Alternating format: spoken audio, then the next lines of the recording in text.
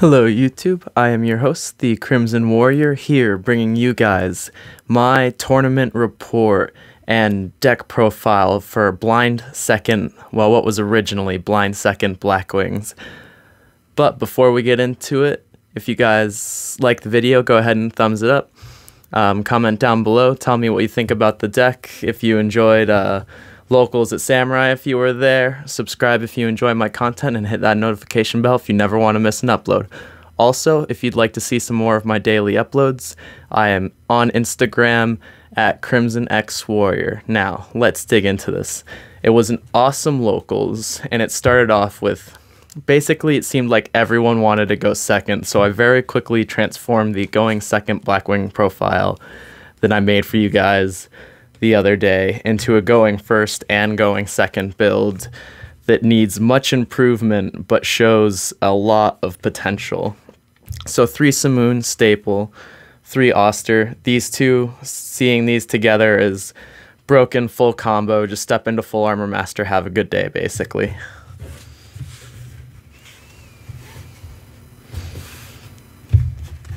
Next up we have triple Bora, just an extender. He just helps us keep going. Double Shura, I dropped him because I wanted to have slightly less cards, and just seeing multiples of him in hand is not the best, and I don't mind banishing him. 1 Zephyros, you only need 1, and banishing it's not bad. Then triple Gale, he's an extender, also very good. Steam the Cloak, if you see this in hand with Simoon, you're going to have an awesome turn link summoning as long as you don't get Nibiru'd. Although someone gave me some information that Full Armor Master cannot be Nibiru'd, which is something I want to follow up on, because if that's true, that helps a lot. Triple Kalut, this helps with OTKing in the battle phase before getting to before getting to 5 summons. Triple Harmattan, you need 3 of in this deck because you use it to step into Nothung and you use it to step into Full Armor Master respectively. You're always searching this first off of your Black Whirlwind plays, and you always need to have 1 in deck, so if you activate Desires and you're only left with 1 of these, you're not absolutely screwed. Next up, there is Double Blizzard. This is useful when you go into Nothung combos if you draw it, but I banished it a lot, so I didn't see it at all during tournament. Speaking of the tournament, my rounds, match 1 I lost to Control Stun because I lost the dice roll, and the first game he got Fossil Dyna, stopped me from summoning stuff. He had every Solemn card in his back row, essentially, and he just kept activating it and slowing down the game state, and I just couldn't succeed. Second game, I stepped into Full Armor Master and he couldn't do anything, and then third game, he just blew through, did the same thing, summoned Fossil Dyna, summoned Inspector Border, and just locked me out from playing the game. Double Gizmek, triple Black Whirlwind. I dropped it down to 2 Gizmek because seeing multiples of in your hand is not fun. He doesn't make plays on his own, and you also don't want to banish it off of Allure, so I don't want to see multiples of this. Triple Black Whirlwind, it's staple, of course. Getting into my match 2, I beat Cassie, one of the kids who played there. She just kind of had a random amalgamation deck that was starting to become a Shadal deck, it looked like, but it didn't really have any end game, and I ended it as quickly as possible because it kept on coming over and screaming in our ears and interrupting the game state, and it was supremely irritating. Triple Desires, you need to draw everything in this deck, and it just helps to turbo through your resources, so seeing it is not bad at all. For my match 3, I faced another Inspector Stun deck somehow. This time I won just because I stepped into Full Armor Master both times and just kept poking for game. He didn't have the right traps, and he didn't have a wave motion cannon to end the game quickly, so I just very quickly ended the game after just summoning monsters and beating down and just stepping into Full Armor Master and not letting him do anything. Triple Allure of Darkness, more draw power, the better in this deck. It does have consistency issues. That's also why I dropped it down to 44 cards. We are supposed to banish a lot in our first turn, but in the case that you don't, you want to see draw power, and having 6 draw power cards encourages that.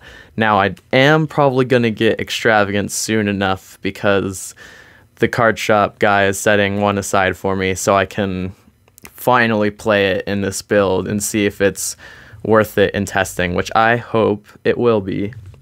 Getting into match 4 for the tournament. Let's see. Willis from Will's shop, Cyber Dragon, which he was an awesome dude. Totally respected that I was playing Blackwings, but just kept slurping my my board up. He just got the right plays. I didn't get the right cards, kind of bricked. I could have played better against him, I feel like, but things just didn't work out. Triple Super Poly. This is just for breaking boards, getting rid of stuff. It's a huge help, and it's a great advantage. Going forward, I think I am thinking of getting some of the Cyber Dragon cards because Cyber Dragon is becoming a decent matchup in my locals that has been giving me trouble, but I just need to learn it better and it will hopefully go better. Now my last opponent, Justice, dropped. He just wanted to go, and we were all tired at that point. It was a long day, and we all had basically we're done already, so I kind of appreciated that. I got another win, had a chance for top 8, but it didn't happen. But I was grateful there was a top 8, and I really hope that the shop continues with top 8s, especially with the numbers and attendance we've been getting so far.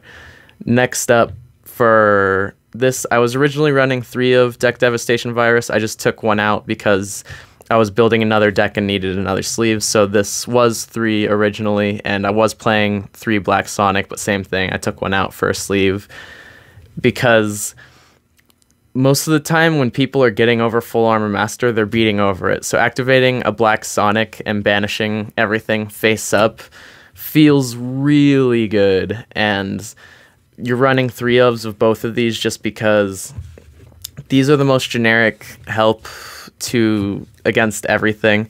Destroying small monsters, all of the small combo pieces is great against Salamangreat, and I just wanted to really even out a lot of my matchups and not worry about a whole lot. Now, getting into the extra deck, we have 1 Link Karibo, double Wee Witch Apprentice for stepping into 1 Thung.